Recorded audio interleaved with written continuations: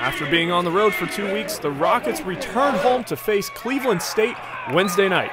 Toledo jumped out to a quick lead, hitting 6 of their first 9 shots.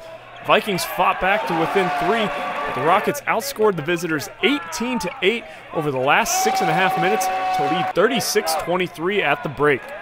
JonJon Williams was the offensive leader for the Blue and Gold with 10 points in the first half. A little over 3 minutes into the second, Cleveland State cut into the lead and trailed 46-35, but a three-pointer from Jordan Loft kick-started a 9-0 run to put the game out of reach. Williams and Nathan Boothe led all score with 17 points each. Boothe also added 8 rebounds and 5 assists to round out his stat line. Toledo as a team shared the ball very well with an impressive 19 assists on 22 baskets. 2 other Rockets finished in double figures, Stuckey Mosley with 12 and Nate Navigado with 11. When the final horn sounded, it was the Rockets on top, 76-65. The Blue and Gold hit the road again for their next 2 games and return home Saturday, December 12th at 7 p.m. against Oakland. See you at the game.